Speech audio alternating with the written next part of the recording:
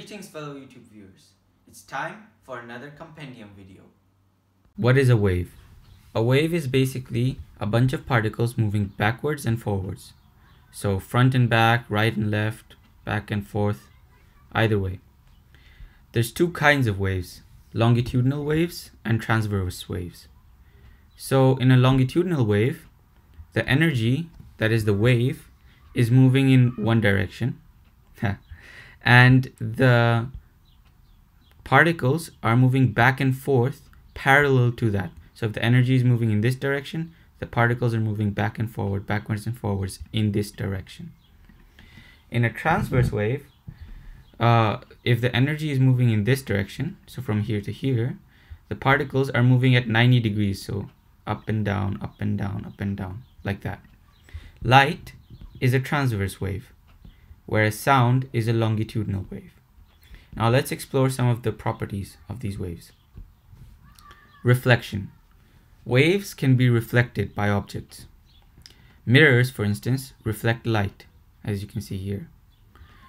Now, mirrors are drawn like this. They're drawn by drawing a straight line and then a bunch of slopey lines. So it looks kind of like half of a Christmas tree.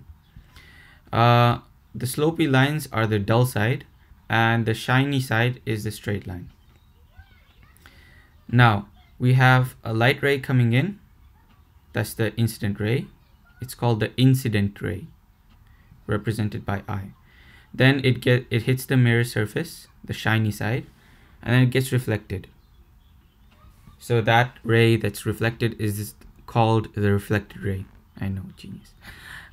So we imagine that there is an imaginary line going from the point where the ray was reflected, and it's perpendicular to the surface of the mirror, the shiny surface of the mirror. And this is called the normal. Now, normally this is called the normal. Now, the angle that the incident ray makes with the normal is normally called the angle of incidence, and the angle that the reflected ray makes with the normal is normally called the reflected ray. Now, there's also reflection in sounds, and that's basically echoes. If you've ever been hiking on the top of a mountain and then yelled really loud and heard heard echoes, that's basically the sound getting reflected off.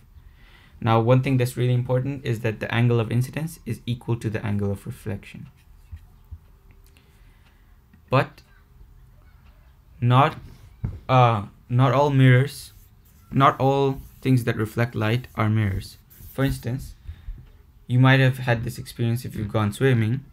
When you're at the pool and you look at the surface of water, sometimes you can't see what is underneath the water, especially if the water is close to your neck level and you're looking reasonably far away. What you see is something like this. The water sparkles. Its surface shines like a mirror.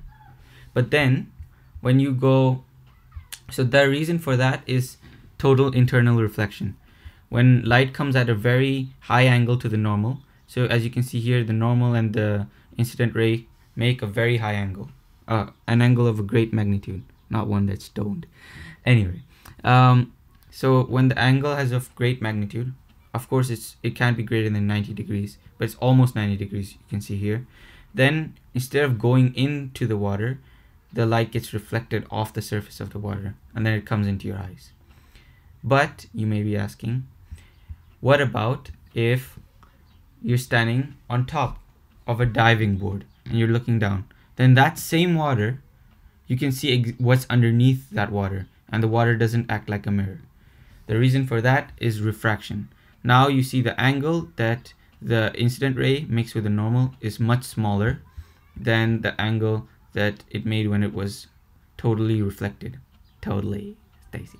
Anyway, so when light goes into, changes between media, and if it passes into the second medium, then it changes direction.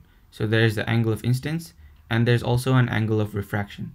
So the angle that the refracted ray makes with the normal is different, and they're related by this formula. Sine of the incident angle is proportional to the sine of the refracted angle.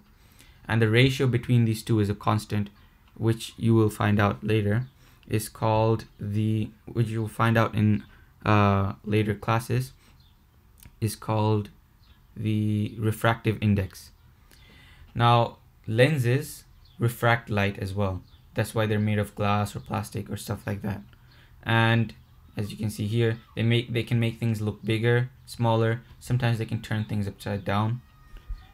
And even and a lot of things that we use for seeing have lenses. Cameras have lenses, magnifying glasses have lenses, but most importantly, the human eye and most eyes have lenses. You might even be wearing contact lenses or glasses. This is because the normal lenses in your eye are not working as they should, and so you need an extra lens to help it. But in a normal human eye, what happens is light, shown by red, as you might have noticed. See, I'm a bit of a themester, so yeah. Comes in, light rays come in through the eye. They come through what is called the cornea, and then they hit the eye lens. And the eye lens focuses them onto the retina. The retina is basically like a screen, and it has a whole bunch of cells that convert that light into an electrical impulse, which helps you see. So this is how the human eye works. But what about for sound? What about the human ear? So the ear is far more than what we actually see. What we see is and often get piercings on and stuff like that, is just the outer ear. And you might have noticed in the olden days, people who had hearing difficulties used to have these massive, ridiculous looking things called ear trumpets. They were really funny. And basically the outer ear has the same function as these ear trumpets. It just focuses the sound into the ear canal. Once the sound goes into the ear canal, it meets the eardrum. The eardrum is like a drum. It has a membrane. I know. Mind equals blown. The eardrum is like a drum. Yeah. And after that, the vibration. So there's shaking going on. The eardrum shakes because the air is vibrating from the sound waves. And so this shaking shakes bones inside the ear. These are the smallest bones. Like if you've ever had fish and had those annoying bones stick in your mouth, these are even smaller. These are the smallest bones in the human body that are found in the inside ear. And basically they act like maracas, passing on a signal. So they shake, one shakes and then the other shakes and then the other shakes and then so on and so forth until they transmit the signal. And eventually the shaking reaches the cochlea. And this is like a snail. And in Latin, cochlea means snail, just so you know. Bit of trivia for you. And basically there's a bunch of sensing cells here which convert that shaking sound into electricity. Notice the theme. And then there's a nerve that sends that electricity to the brain so that you can hear sound, like my lovely voice. So if you like or enjoy hearing my sound and hearing my content and looking at what I am presenting with your eyes, then please consider subscribing to Compendium. Thank you.